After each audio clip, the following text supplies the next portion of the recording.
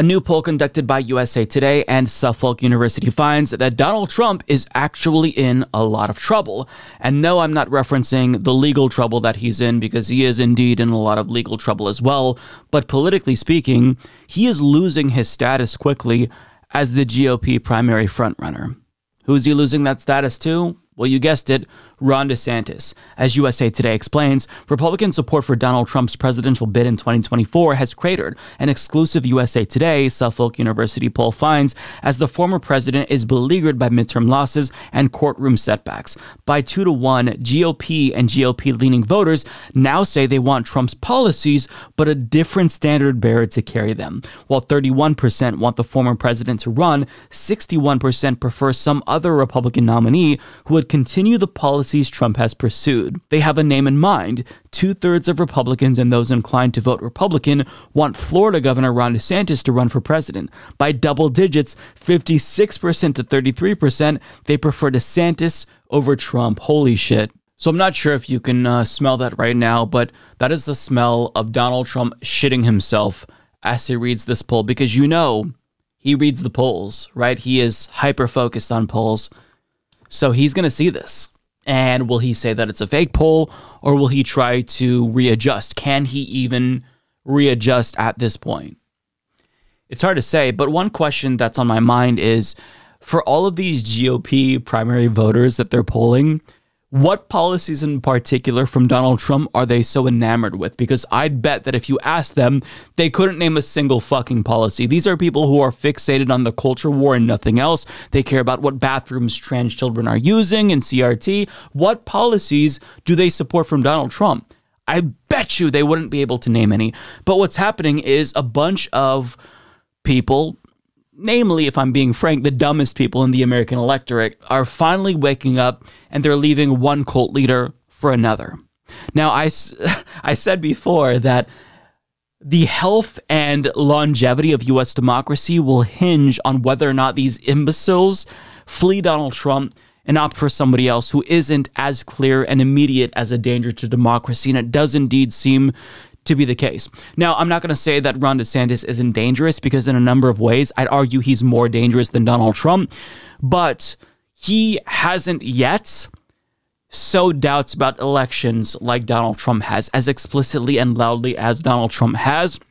So in terms of whether or not he tried to steal an election in the brazen way that Trump did, that's yet to be seen. But if he were to actually be president, I do argue that Ron DeSantis would be leagues worse, orders of magnitude worse than Donald Trump, because I think that he doesn't shoot himself in the foot as much as Trump does, and he's more effective at governing. Whereas Trump is just kind of a showman. He talks shit and then has other people more smarter than him try to do his dirty work.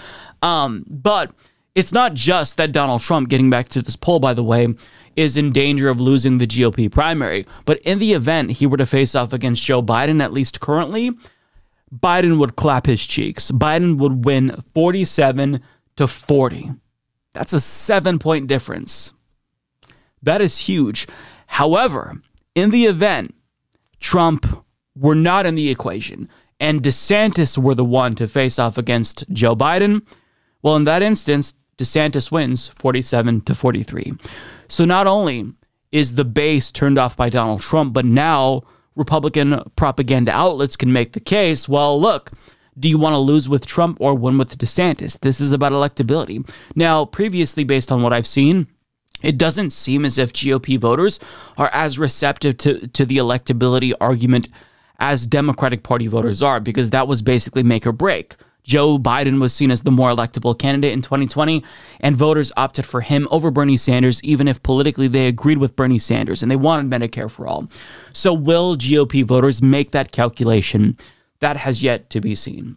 Now, what makes matters especially sad for Donald Trump in a hilarious way is that he announced his 2024 campaign about 4 weeks ago now, and nobody seemingly cares. Nobody's really talking about it. And so much negative things have happened to him between now and the time he announced. Mediaite breaks it down. Just a few days after Trump's campaign launch, Attorney General Merrick Garland announced the appointment of former Hague prosecutor Jack Smith as special counsel to investigate Trump regarding the efforts to overturn the 2020 presidential election and the classified documents and other presidential records that were allegedly improperly taken to Mar-a-Lago. Also, Trump's endorsed candidates flopped in the November midterm elections, with Herschel Walker's runoff election loss in Georgia the sour cherry on top of a shit Sunday, depriving the GOP of a much-anticipated red wave and fanning the flames of Republican unrest with their titular party head. The Trump Organization and the subsidiary company were found guilty of all 17 criminal charges brought by the Manhattan District Attorney's Office. And then there was the November 23rd dinner at Mar-a-Lago that Trump hosted with Kanye West and Nick Fuentes, two people who were already notorious for their anti-Semitic comments.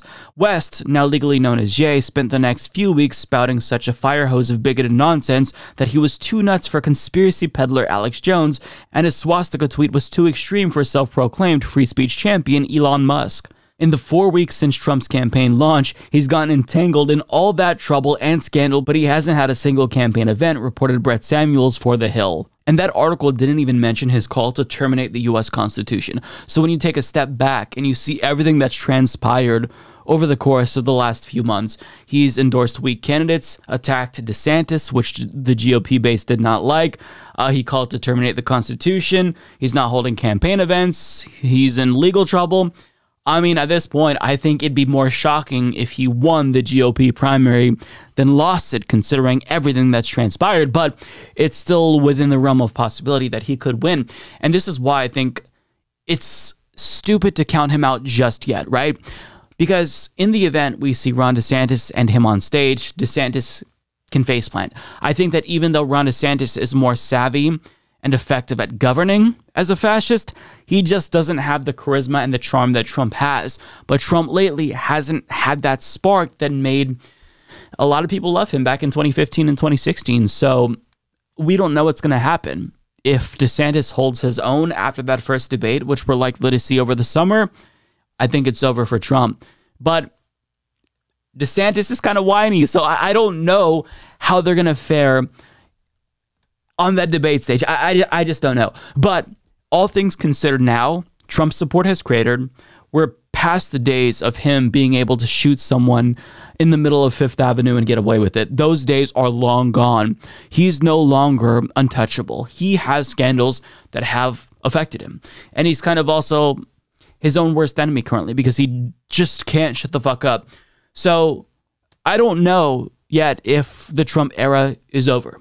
But I've said this before, I'll say it again. If we are witnessing the end of the Trump era, this is certainly the beginning of it. Because if he rebounds after this, then it will be a minor miracle. But we'll just have to wait and see. Do yourself a favor and click the join button on YouTube to become a member. Because Mike's doing a great job getting to watch his videos before everyone else is tremendous. Many people are saying this. Join today, folks. You won't regret it.